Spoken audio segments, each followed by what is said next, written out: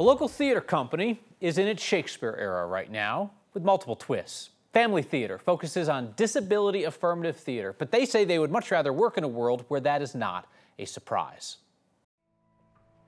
What Phamaly does is radical.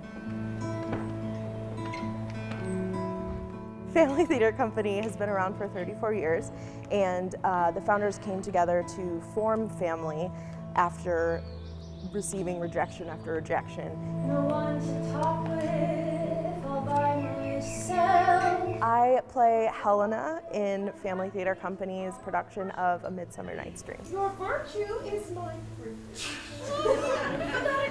For Madison, she's incredibly skilled, incredibly experienced, and she already brought in to the room a love of Shakespeare. So I was born without the tibia in my right leg and underdeveloped right arm. So my right leg was amputated above the knee when I was 11 months old.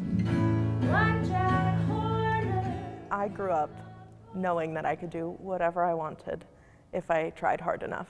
It shouldn't be radical, but it is. Isn't it incredible that by having a disability affirming theater company, we are doing something radical about really turning the mirror on our society and asking, who do we welcome and include in all of our spaces? To be pushed to go a little further, or you can do that bigger. It's really funny, so let's see it.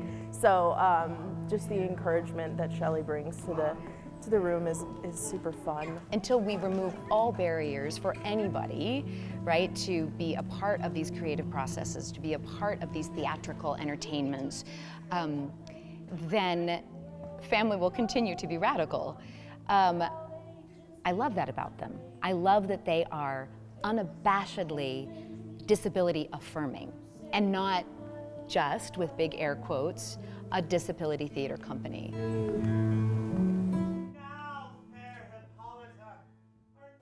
That story was through the lens of our photojournalist Mark Saletta.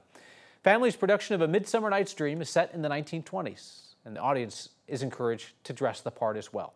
That show runs through September 2nd.